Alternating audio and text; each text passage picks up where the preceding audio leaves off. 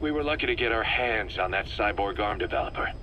There's no one in Diamond Dogs who can so much as maintain that thing. Bionic Arm, not cyborg, if you go by what he calls it. But you're right, the East is light years ahead in bionics.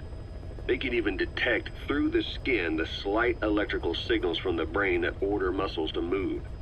The Soviet Union completed their first bionic arm capable of doing that back in the 60s. Although I guess that news didn't really reach the West. No kidding.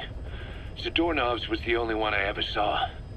Quite a shock to see it for the first time. And it was no mean feat to get hold of Snake's arm.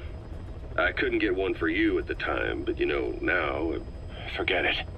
I've no intention of relying on bionics. Right now I need to keep the pain fresh in my mind. Well, it's your decision. But don't you find it... inconvenient? Not a bit. But the phantom pain... it never lets up. Do you know how many men I saw die that day? There's nothing we can do to bring them back. And you expect me to care about getting a measly arm and leg back? Sorry. But my pain belongs to all our dead comrades. I'll keep living with it for their sake.